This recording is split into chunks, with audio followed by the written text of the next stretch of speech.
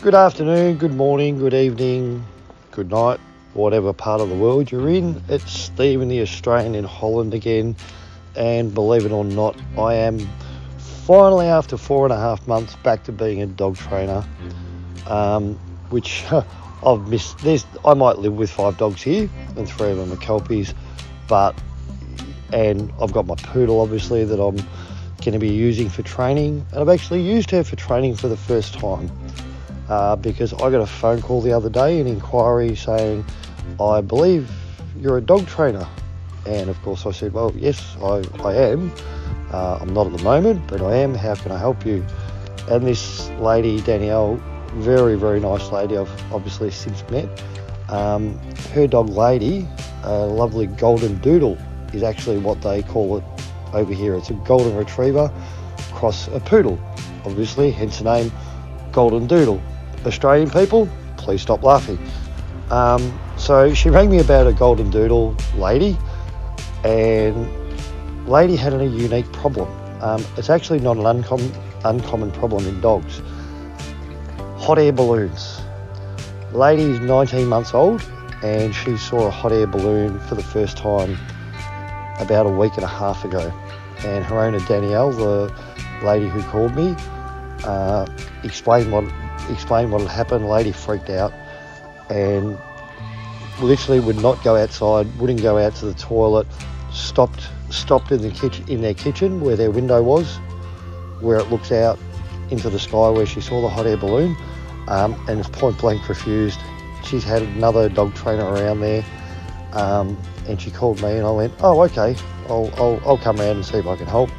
That's not a problem. I'm not actually training dogs yet, but I'd love a test to see if I can help.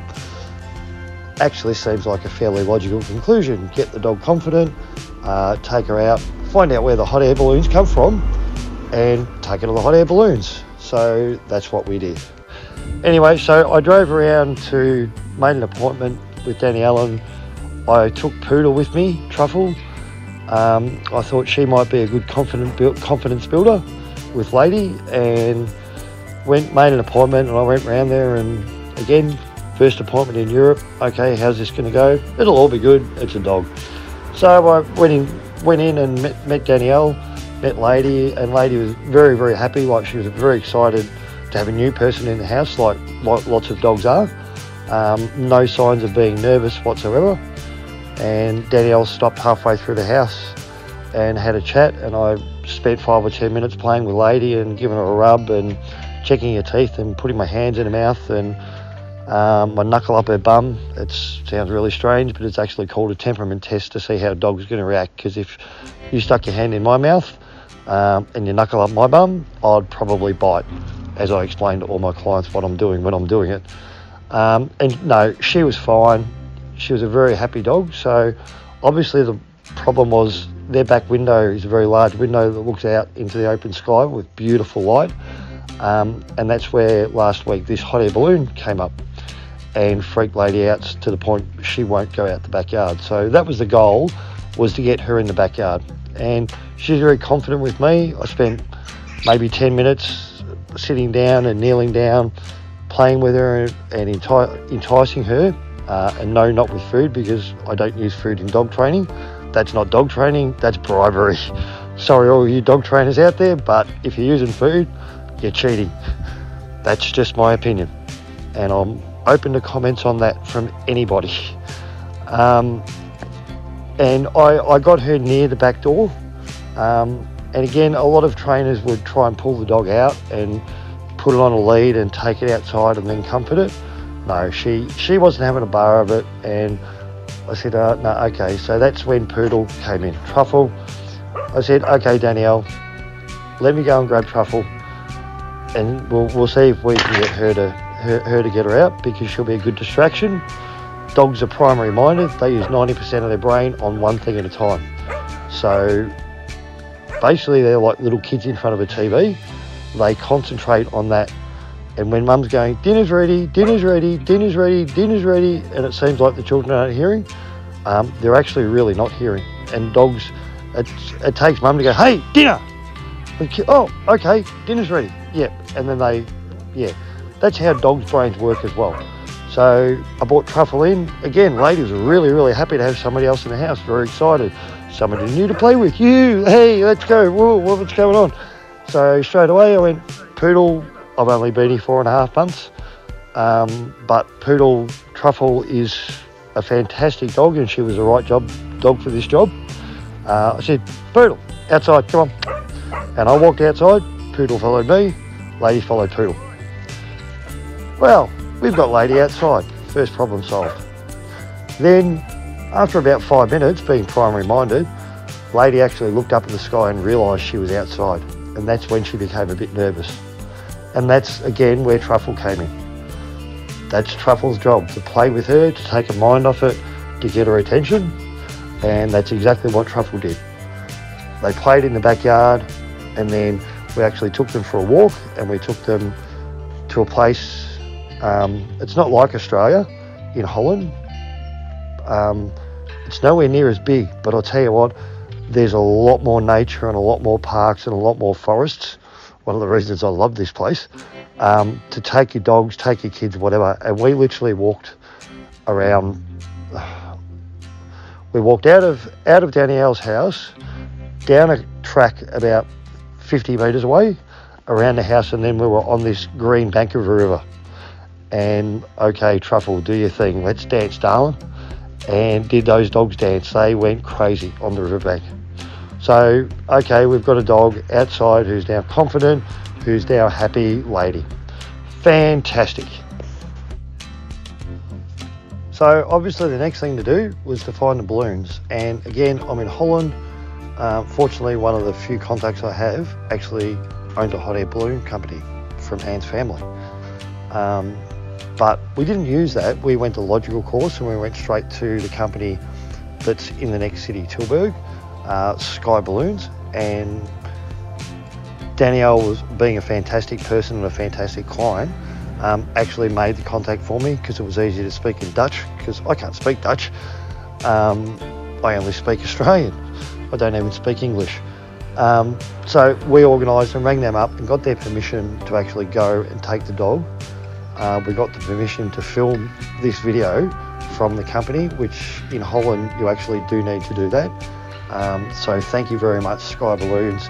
You are fantastic, and I'm pretty sure I'll be back there with a fair few dogs around here, because as I said, it's a very common problem. And then we got to the balloons. Obviously the balloons. This is the problem. And the basket was there. So you do these things one at a time. I took her up to sniff the basket. She went, she sniffed, she's like, oh my God, what's this? Again, there's no threat. She's scared of something in the sky, which from a dog's mind, if you think like a dog, not a human, that's really logical, because dogs don't look up very often. And when they do notice hot air balloons, even my dogs in Australia, Kitch and Cadge, they react to it. Hear my dogs barking in the backyard, look out, what's there? Just a general hint, dog owners, if your dog's barking, it's for a reason. A dog doesn't just bark, and that reason could be because they're bored, but if they're outside in the backyard lying quietly and they start barking, I guarantee you it's for a reason. There's something or somebody there. That's how dogs work, otherwise they wouldn't bark. Anyway, so we went, I took her, she sniffed around the box, she was most comfortable with that. They had to move the trailer in the meantime, so she saw that and heard the car start up, and that startled her a bit. Being a Goldendoodle, she's like a poodle. They are very noise affected. So I just had her, and all this is about giving her confidence and making her feel safe. And from that time on, while they laid the balloon out, while they put the fans on, which obviously made a lot of noise, I made sure I took her closer and closer, as close as I could, to the actual balloon that had been laid down, because that, to the dog lady, wasn't a threat. When they put the fans on that made noise, that blew the balloon up, that got her interest. But again, in 30 seconds, 1 minute, she was fine. It's when they put the hot air in.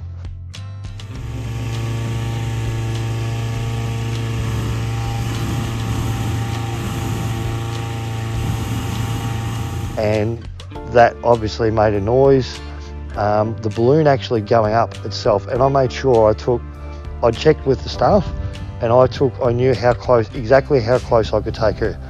And I literally, basically, as the hot air balloon up, I made sure from the staff exactly where and how close I could sit. So I knew that, and we basically sat as the hot air went up, and it was a process of, we were there, I think in total about maybe 55 minutes, and there were other people there. Lady got a lot of attention from the other people saying, can we have a pat, can we have a pat? Yep, not a problem, you can pat this dog, not a problem. And she loved it. She loved the attention, to the point that my lovely Mrs. Ann, who does nursing home visits, Danielle's actually said, hey, if you need to take her on a nursing home visit, because I mentioned, well, she'd be perfect for it. Yeah, lady might get a job out of this. So yeah, sorry, getting distracted there. Anyway, the balloon's gone up, and it was all about sitting there, and this is brain surgery, people. Like, to be a dog trainer, you've got to think like a dog. But literally all I did in all that time was sit there and reassure the dog, reassure Lady that everything's okay, this is not going to hurt you. And by the time it actually got up in the air, like the balloon got up in the air, all the people had got in, which is, oh my God, I'm never going in a hot air balloon myself, I can tell you that right now. Yeah, they were all in, and it took off. She actually sat there and watched it, and I pointed her head towards it. She tried to look away, didn't try and run away. Back a few times, but yeah, by the time it actually took off and was up in the air and we walked away, she was fine, and was only interested in getting more pats from the people that were left on the ground. And this was really, really good. Two things. The best part to me that I saw was on the way home, we actually saw the hot air balloon, and we saw Lady watching it in the car, and she wasn't worried about it. She just looked at it and went, oh, okay, I know what that is now. So this is not an easy fix, but it's a very logical way to go about things. If your dog's got a problem, well, it's like life in general. Like I try and teach the kids, you confront it and you deal with it head on. You can't hide from it. You have to deal with it, and then you'll find out that, hey, it's not really not so bad. And Lady did that perfectly, but we're going to go still. You don't just say, oh yeah, that's okay, everything's all right. No, we're going back there. Poodle and Lady will be playing, and if you train a dog and you go to a dog trainer and you pay them, make sure they're not just coming for 1 day or 2 days. You want a backup plan. There you go. At the end, we've got a happy Lady, we've got a happy Poodle because she gets to play, she's got a new mate, and we've got a happy me. So cheers, and I look forward to making more videos for you. See yous, or well, the opposite of g'day. Catch ya.